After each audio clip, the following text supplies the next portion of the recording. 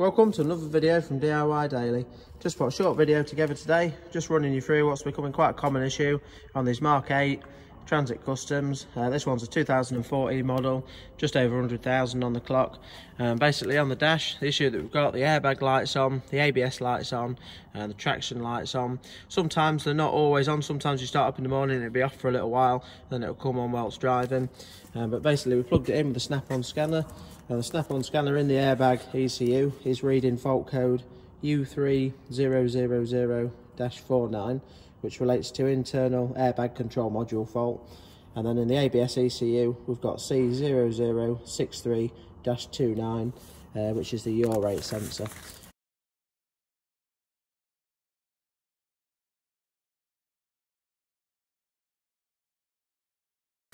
Basically on these later ones, on the earlier transits, the U3000 sensor used to be separate.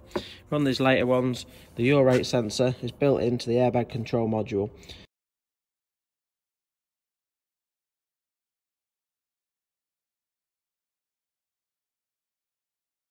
This is a new unit that we've had to get from Ford, and once fitted, they do need coding at the dealer as well.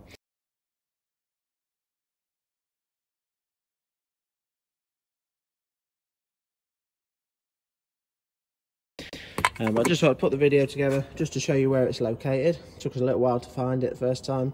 Basically, you just need to take the driver's seat out. With the seat out, you've got the handbrake here you need to take up, and then underneath the handbrake, you've got this little metal cover as well. Basically, the airbag ECU just bolts down into this little recess there, and there's two connectors just at the front there for it. So it's not too bad a job to do really, but it does just involve just taking a few parts out, that's all. Well, I thought I'd put the video together, so it's quite a common issue, and I thought it might help somebody in the same situation. So if you haven't already subscribed to the channel, don't forget to click on the red subscribe button below and just check out some of the other videos. Thanks for watching, and see you next time.